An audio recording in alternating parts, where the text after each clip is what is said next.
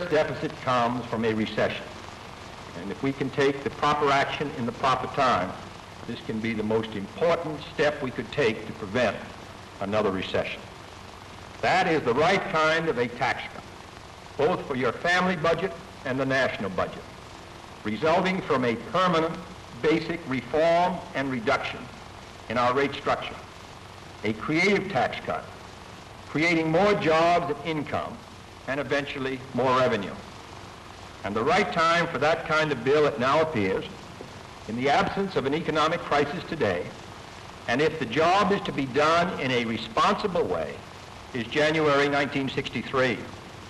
Such a bill will be presented to the Congress for action next year.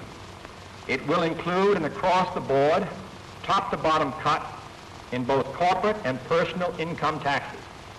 It will include long-needed tax reforms that logic and equity demand. And it will date that cut in taxes to take effect as of the start of next year, January 1963.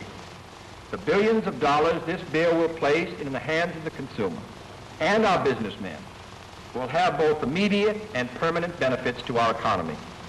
Every dollar released from taxation that is spent or invested will help create a new job and a new salary. And these new jobs and new salaries can create other jobs and other salaries, and more customers and more growth for an expanding American economy.